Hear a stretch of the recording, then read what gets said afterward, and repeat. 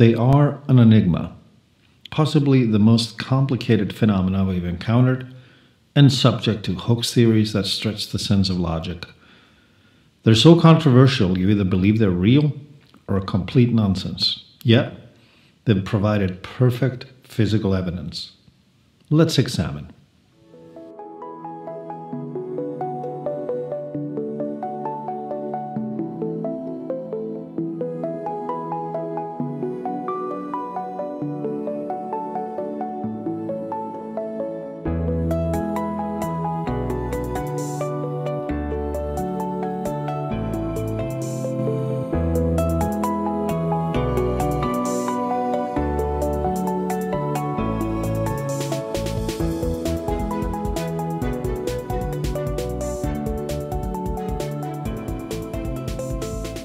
Hi everyone, and welcome to another episode of Code Blue, where we explore the vast and mysterious realms of unexplained phenomena.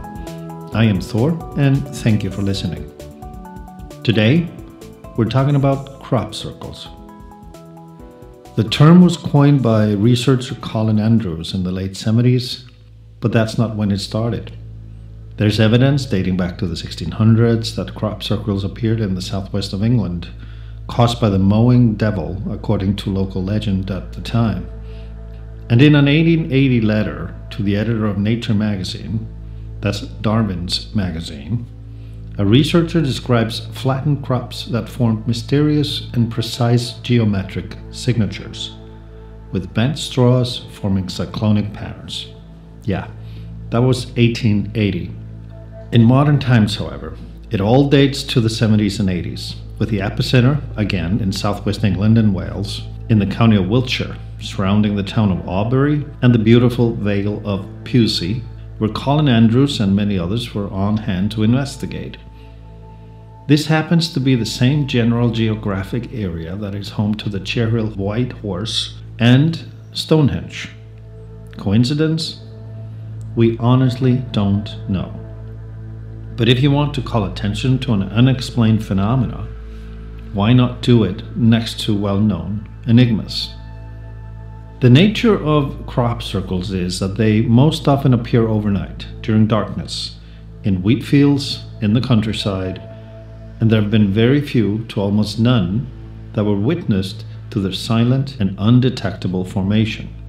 After reporting their appearance and complaining about lost harvests, the farmers invariably mow them down and they disappear forever. But pictures are generally collected, and many are analyzed along with samples of the fields and their crops. They're incredibly deliberate in their design.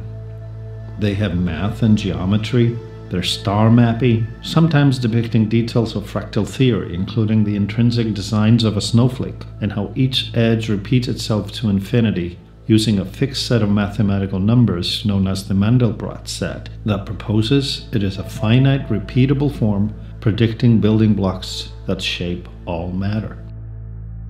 Sometimes they contain binary codes, messaging in ASCII format that are deliberate and decipherable. My point is, they're incredibly sophisticated. There's even a crop circle that looks to deliver a message precisely echoing as direct response to our own Voyager and Pioneer message plaques sent to deep space in the 70s and 80s, depicting the human race, our technology, our size, as well as the location of our home planet and solar system. Hey, we're here, and we come in peace. Crop circles have appeared in Australia, Indonesia, Japan, Canada, the US, England, Austria, Germany, Italy, Hungary, Russia, and other countries. There are over 10,000 recorded crop circle formations around the world. All of this matters for what I'm about to tell you. The detailed description of crop circles formation, their multitude, global spread, complexity, sophistication, and accuracy must first be recognized due to the frustrating media and public dismissal of the crop circle phenomena as hoaxes accredited to unimpressive humans claiming they did all of them, which is then propagated by the media as the answer. Mystery solved? It's not.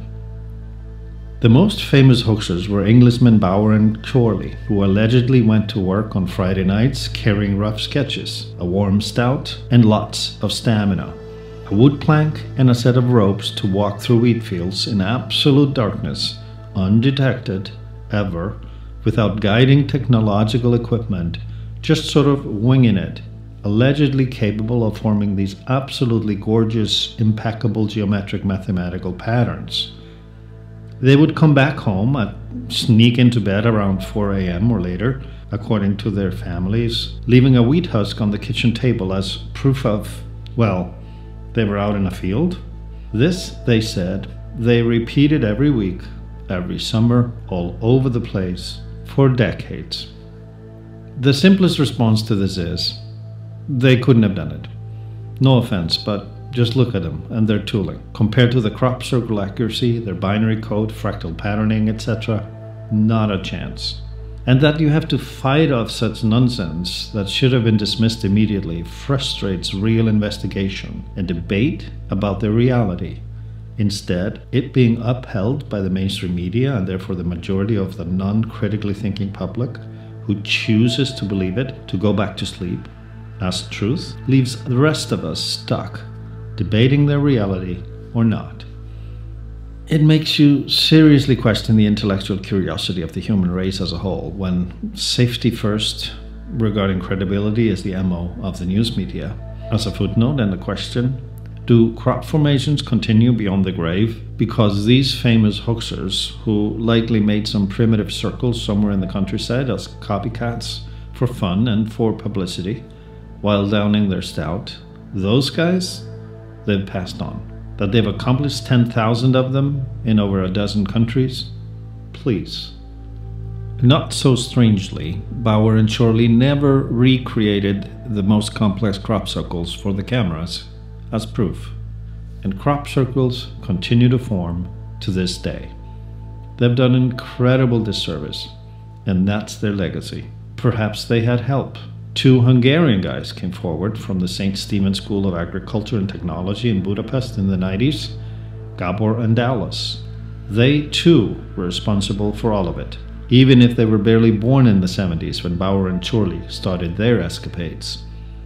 Other random guys have claimed ownership in different countries, each on their own looking for their 15 minutes of fame. Perhaps they coordinated all of it multi-generationally, an international conglomerate, a brain trust of the sophisticated, lifetime devoted, and carefully coordinated global syndicate of crop circle hoaxers, for no reason at all other than the thrill, the fame, and the heck of it.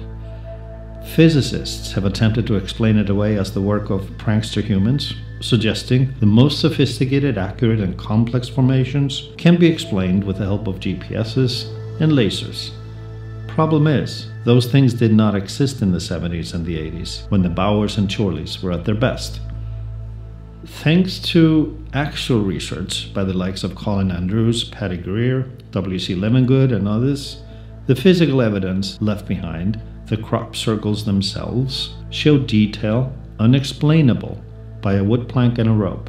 There's a peculiar bend in the wheat stalks, as well as traces of electromagnetism consistent with microwaves. The stalks are bent beyond their natural physical breaking point without breaking. Biophysicist W.C. Lemongood studied the plants and wheat stalks using controlled groups of 10 or more plants in each group, collected between 2 and 4 days after formation. He discovered a significant anomaly in the affected stalks compared to those away from the formation. The nodes of the affected stalks showed evidence of significant enlargement. They could also be bent farther without breaking. He observed the stalks in every way stronger, larger, and more resistant. Attempting to simulate the effect, Lemongood found microwaves able to replicate the outcome somewhat. Additionally, tissue surrounding seeds on the top of the stalks exhibit elevated conductivity consistent with a high electric charge.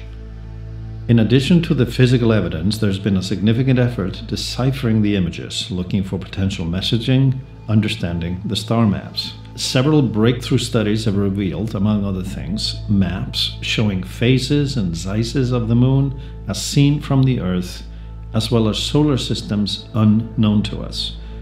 Binary messages written in ASCII code, when translated numerically, include phrases like "ET exists," "Beware of those who bear false gifts," using Latin "timeo et ferentis," a direct reference to an existing original Earth message dating to ancient Greece in regards to the famous Trojan horse.